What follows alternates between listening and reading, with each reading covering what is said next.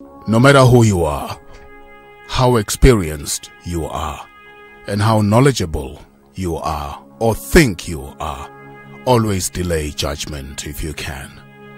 Give others the privilege and benefit to explain themselves. It is only fair. What you see may not be the reality. Never conclude for others. Never judge if you can help it. Which is why we should never focus only on the surface and judge others without understanding them first. For example, those who offer to pay the bills do so not necessarily because they have more, but because they value friendships above money. They are generous. They are giving. They believe in sharing. After all, sharing is caring.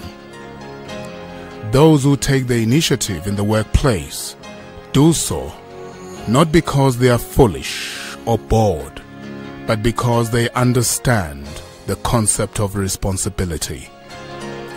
Those who apologize first after a fight or a misunderstanding do so not necessarily because they are wrong, but because they value peace.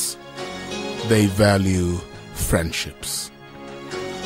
Those who are willing to help do so because they believe in lending a hand.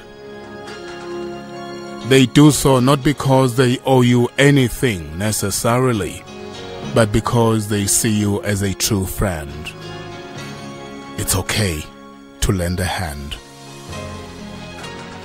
Those who often text you or call you do so not because they have nothing to do with their time, but because you are in their heart. They value you. They care about you. One day, all of us will get separated from each other and from the ones we love. We will miss our conversations about everything, about anything and nothing, and the dreams we had. Days, weeks, months, and years will go by until this contact becomes rare and eventually non-existent. One day, our children will see our pictures and ask, "Who are these people?"